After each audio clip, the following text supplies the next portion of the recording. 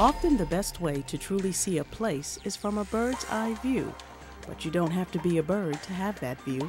A small company in Boulder, Colorado develops the technology to get those views with the help of satellites.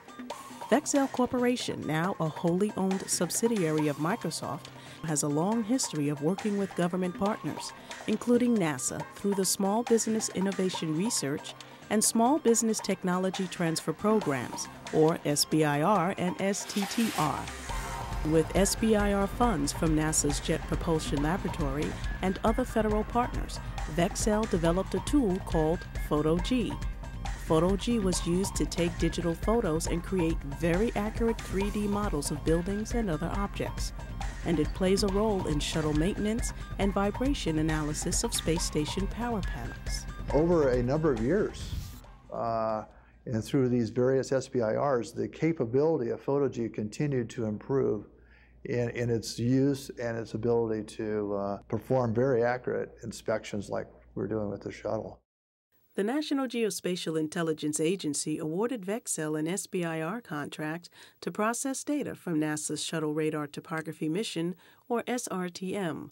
SRTM collected data of the Earth's land surfaces, creating the first ever near-global data set of land elevations. Working with Stennis Space Center, Vexcel developed two different innovations, an interferometric synthetic aperture radar processing system, or INSAR, that combined various satellite images to provide high-resolution topography maps, and an APEX ground station to receive and process geographical data and images from various satellites. The software and ground station are now commercially available products.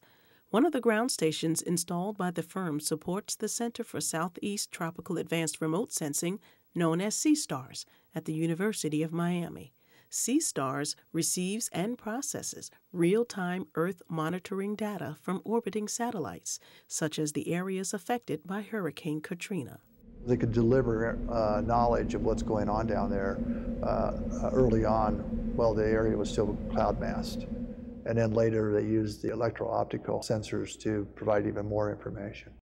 Through STTR funds from Goddard Space Flight Center, Vexcel and Penn State University created an autonomous wireless network.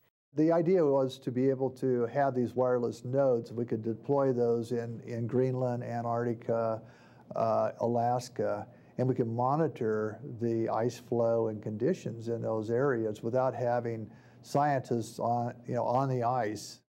Part of a NASA-funded program called Sea Monster, the network monitors phenomena associated with glaciers, weather, and water in remote areas of southeast Alaska. The technologies Vexcel developed over the years with NASA have enhanced Microsoft's virtual Earth capabilities. The digital elevation models are absolutely key to the virtual Earth delivery of a very accurate, high-resolution 3D city models ultimately around the world. In turn, Vexcel brings new knowledge into its NASA projects. We leverage the technologies coming out of Microsoft Research and out of the product team technology groups. We leverage that to solve government geospatial problems. Beyond a bird's eye view of our own world, we'll eventually need one for other worlds. And Vexcel is working on two NASA missions that will map the lunar surfaces.